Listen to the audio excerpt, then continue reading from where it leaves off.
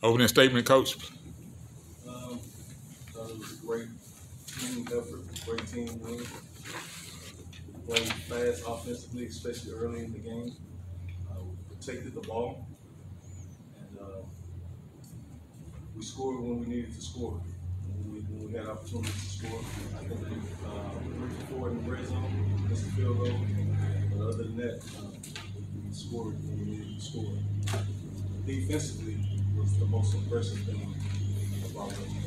I think our special teams were really extremely solid. That's 2 weeks in a row for our special teams to play sound.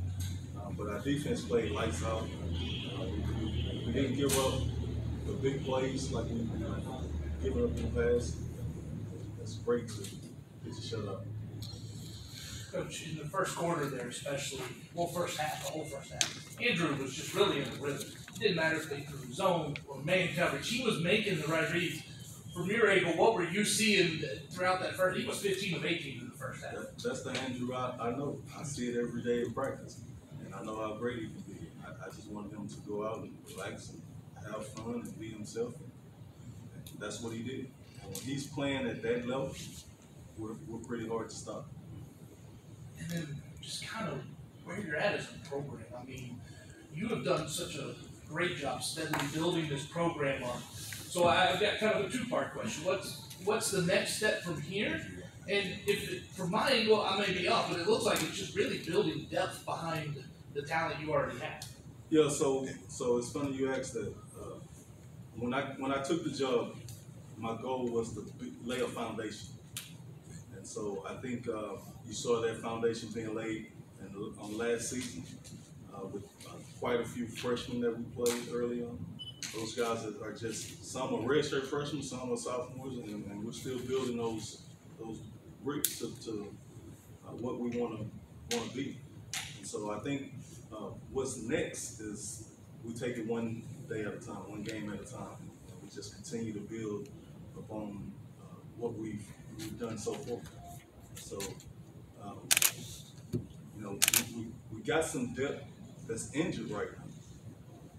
We're playing with some guys who we anticipated not to be playing with, and we're gaining experience at the same time. So we play a lot of guys. Every guy that comes on the trip gets in the game, and we expect them to get out there and do their job. Coach, talk a little bit about the defensive front. Obviously, you've been 5 interceptions on the season, so the secondary has been playing really solid. Talk a little bit about the guys up front and the guy next to you who filled in the holes in that run game. Yeah, I think when you talk about stopping the run, it starts with Tarik. It starts with him because he gets our guys lined up properly, and 90% of playing defense is playing your gap. He makes sure that everyone knows what gap they're supposed to be playing in. And so once you know what gap you're supposed to play in, now it just becomes an effort thing. And I think you saw from our D-line a tremendous amount of effort no matter who was in the game. Guys played a great effort, and that's what you got to have to play in the trenches. You got to have great effort. And I know he appreciates it because it keeps the lineman off of him so he can go make plays. You rotated a lot of guys in. Pickens played well. Some of the other guys, Atkins, some of the other guys that came in consistently played good throughout. Talk a little bit about more of those individual performances. Yeah, the whole front. One of the leaders, the leader of the front is DeMontario Anderson. Then you got Vera Montez Pickens, Tyler Martinez, Mike Akins, who's a young kid, Roland Trent, another young kid, Gabe Smith, another young kid. And so we're just trying to continue to grow as a team, play as many guys as we can play. No freeloaders. We carry 70. Everybody better have a job to do, and we expect them to do it. Coach, do you typically, when you run a cold foot, do you typically take the ball for the center distance? So when I was playing video games, I would kick off every time. I got the ball in the second half. I learned from my mentor, Kevin Summer, years ago. We would have a drill that we call fast start. Gets our players mentally prepared to start the game fast. So we want to take the ball, start the game fast, and play from ahead. Andrew, What was it that allowed y'all to have so much success in that first quarter? It was just the fact that we was just doing everything together. Like, that's one thing that we preach. As long as we all doing the same thing together, there ain't no way that we could be wrong. We gonna get some type of positive out of it. Did you sense a little fatigue from Southern's defense early? You could tell once we started really just getting to our tempo that they started slowing down slowly but surely. So when we see that, I know my offensive line for sure, they start licking their chops and they already know it's time to dominate. What is it from your perspective? What does it feel like being out there in that position where everything you're doing seems to be working in the first half?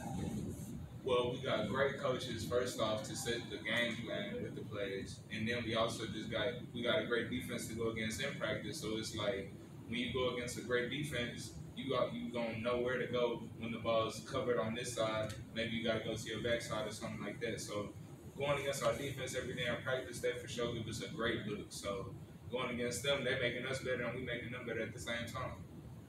How do you like playing here? This is 2 years, right? I love it. Houston, I'm originally from Corpus, so coming to Houston, a bigger city, it was just something that I had to adjust to, but I for sure love it more. I made lifelong friendships in the locker room with my brothers. That's a real life brotherhood in there. And then I got the relationship with my coaches, so, and it's genuine, so I feel just like home. Cooper, just talk about what you all did.